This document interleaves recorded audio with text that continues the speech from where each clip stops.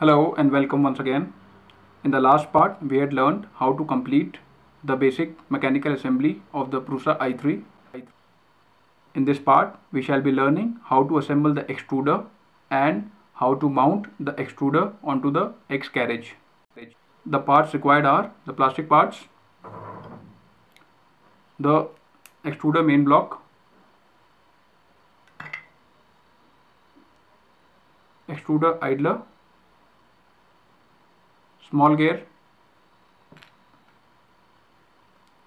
the large gear, 8 mm smooth rod, smaller one, 608 ZZ skate bearing, this Mark 7 drive gear. This is a stainless steel Mark 7 drive gear with really sharp teeth,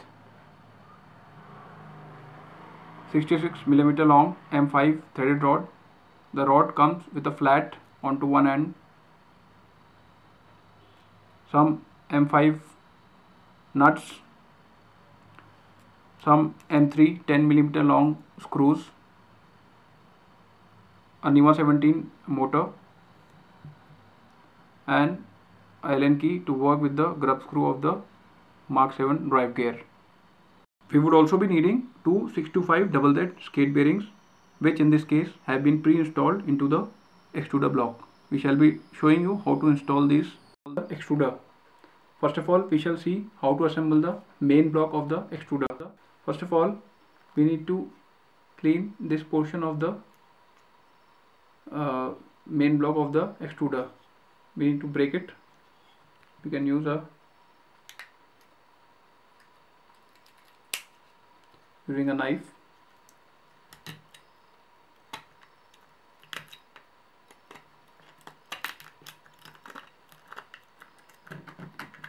We have cleaned out this end of the extruder block. Now take the 625 ZZ bearing and snap fit them into the two parts of the extruder block like this. This bearing will fit only at two places in this extruder block. One bearing goes towards the end like this, and the other bearing fits to the front portion. You can see that we have finished fitting both the 625 ZZ bearings on two ends of the extruder block. To fit this bearing, you might require some force. It is advisable that you use a rubber mallet to force this bearing into this groove. Here we can see that we have finished installing the two 625 ZZ roller bearings into the extruder block. Now we need to prepare the large gear. Use one M5 nylon knocking nut to insert it into the front portion of the drive gear like this. You might need some force to insert this nut into the space provided on the drive gear. Be careful not to crush the plastic part while inserting this nut. Now take the 66 mm long M5 threaded rod.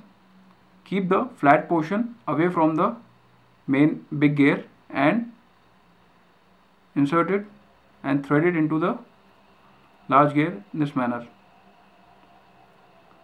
Ensure that the rod is tightened and it is flush with the nylon locking nut like this. Now take one M5 nut and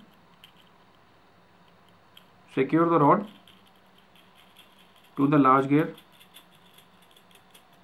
in this manner. Tighten it with hand first like this. You can use a plier to further tighten this. Take another M5 nut and in the similar manner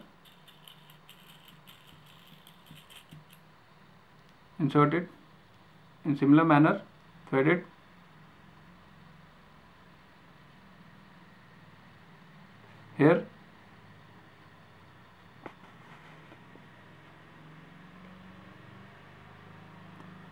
Here you can see how we have prepared this large gear This is a M5 nylon locking nut. There are two M5 nuts here which have been tightened against the gear. The flat portion faces away from the large gear. Now take the extruder block. Keeping the orientation in this manner, we need to insert the large gear in this manner. Here you can see that we have installed the M5 nut onto the M5 threaded rod. Do not tighten this nut. Leave some space for the drive gear to fit in. Now take the drive gear and keeping the thick portion towards the big gear.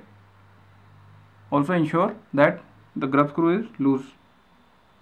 Insert the drive gear in this manner and insert the M5 threaded rod through the drive gear into the rear skate bearing which we had installed in this manner. Now we need to tighten this M5 nut against this roller bearing. Simply hold the nut and thread the rod into it. Have a closer look at this entire assembly. M5 nylon locking nut which is fit into the large drive gear. Two M5 nuts here. 625 double Z bearing. Another M5 nut taut against the skate bearing. This is the drive gear which is right now free to move. We will eventually tighten it. And the rear skate bearing. The flat portion of the M5 threaded rod, you can see it should be toward the rear roller bearing. Now we need to adjust the position of the drive gear. For this, take one zip tie and push it through the filament hole in this manner. This will give you a reference point.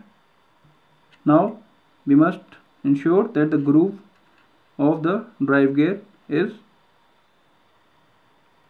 aligned with this zip tie in this manner. At this position, we can tighten the grub screw of the drive gear. Just hold the drive gear and tighten the grub screw. Here we can see that the groove of the teeth of the drive gear are aligned with the zip tie, which will eventually be replaced by the filament, and it will pull the filament effectively. Now you can see this entire assembly is complete and moves as one system. Now we need to take the NEMA 17 motor and the smaller gear and prepare it in the following manner. For the smaller gear, insert one M3 nut into this small groove here and install a M3 grub screw in this manner. Take the main block of the extruder and the NEMA 17 motor with the smaller gear and install the motor in this manner. You must ensure that the wire is facing towards the open portion of the extruder block. Now ensure that the grooves of the smaller gear and the larger gear, they align with each other.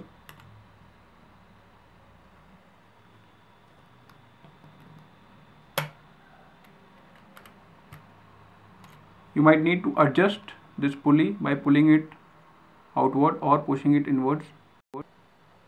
Just ensure that the grooves of the larger gear and the smaller gear are aligned to each other, and the NEMA 17 motor is lying absolutely flat along the surface of the plastic part in this manner.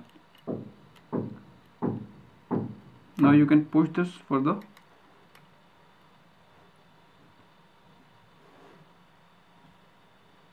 Now we can tighten the grub screw on the smaller gear. Now we shall be installing the idler onto the main block. For this we will be needing the X idler, one 608 double Z skate bearing, one 20 mm M8 smooth rod, two M3 nuts, two 40 mm M3 screws we have installed two M3 washers onto them and two springs. Take the idler block and insert the M8 smooth rod into it in this manner. You might need some force here. You can use a small rubber mallet, or you can just press the part like this to push the rod into the plastic part. Thereafter, take the roller bearing and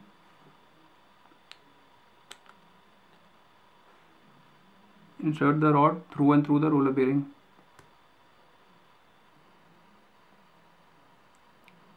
Ensure that the roller bearing moves freely onto the smooth rod and it has got some float that is moves across the smooth rod. Idler is prepared now. Now we need to prepare the two M3 40mm screws. Just put the washer and the spring in this manner here. Now take the main block of the idler and push this M3 nut into the groove provided here. You can use a plier to push them inside. This manner we have two nuts inside. Now take the idler block and slide it into this groove here in this manner. Push it towards the edge, it will align itself.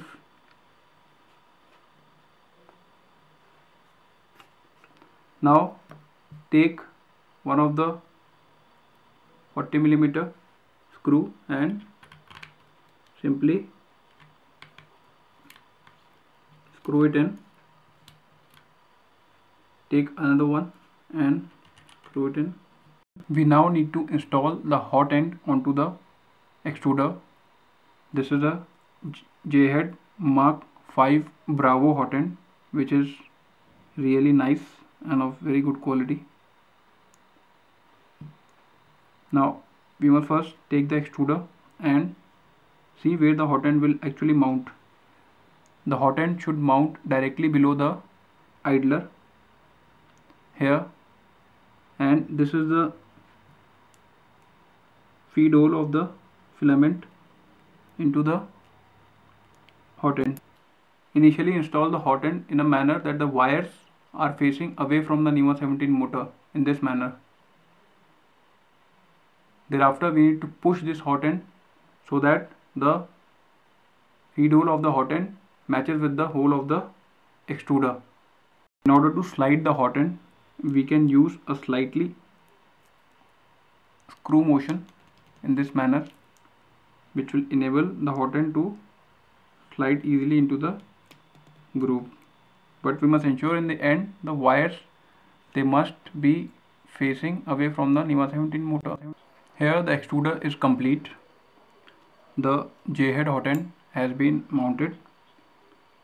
You can see that we have used two 30mm long M3 screws to secure the J-head hot end in place, and also we have installed the fan mount in one of the screws. You see from the side profile like this. Once we install these M3 30mm screws, the J-head hot end would the hole of the J-head hot end would perfectly align with the feed hole of the filament. You can also check it by looking from the feed hole. You should see through and through the feed hole, and you can check movement by using a finger.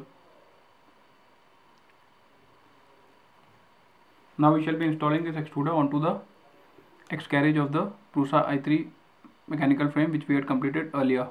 Completed assembling our extruder. Now we shall be mounting the extruder onto the X carriage. We shall mount the extruder using two 30mm long M3 screws, which will mount the extruder to the X carriage with the help of these holes. Some preparation needs to be done. Firstly, we must run through a set of M3 screws once through these two holes so that they accept the M3 screws easily. Also, we need to install two M3 30mm long screws into these two holes. We must tighten the M3 screws with the help of a long Allen key in a manner so that they emerge from this side in this manner. Now just align these two screws with the holes of the X carriage in this manner, and you must tighten these screws one by one in this manner.